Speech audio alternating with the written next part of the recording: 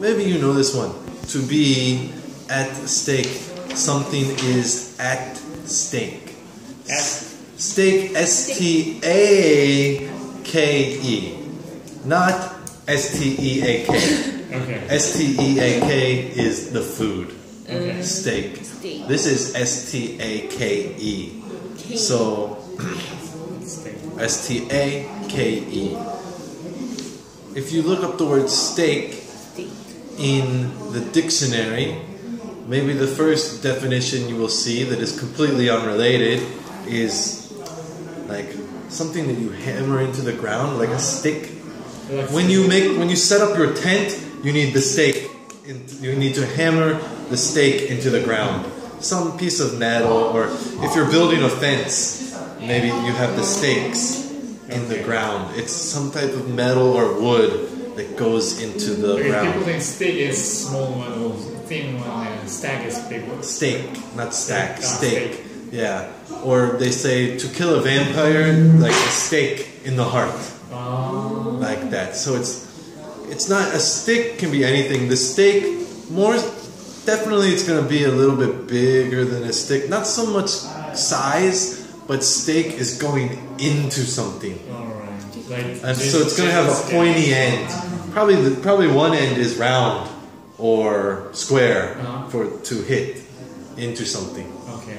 And then the other end is going to be driven into some surface. Like I said, with the tent, with the fence, into the vampire's heart, there is some type of stake. But that is not what this is talking about. Because if you look up the word stake, probably the second definition as a noun would be maybe talking about poker. When you sit down at the table, what stakes are we playing for means like how much are we risking? Oh, I'm going to, or if you're talking about a business venture, what is your stake? You have a 20% stake.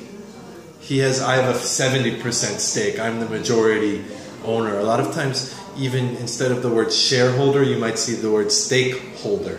Stakeholder kind of means your portion or value, like related to that. So do you have any stake in this business? No, I'm just working on a contract, like that. Stake. Or if you're playing poker, the stakes means how much are we playing for? What stakes are you playing for? Oh, everyone's buying in for $10, or everyone's buying in for $100. These are the stakes. So to be at stake means it is at risk. You can win it, you can lose it. Like if you think about your business, stake is your portion in the business. If something is at stake, this is hanging in the balance. It can be won, it can be lost, or it is in danger of being lost. So some example sentences. Here's a good one. About 3,000 jobs are at stake if the company moves to another state. So if the company moves to another state, 3,000 people are going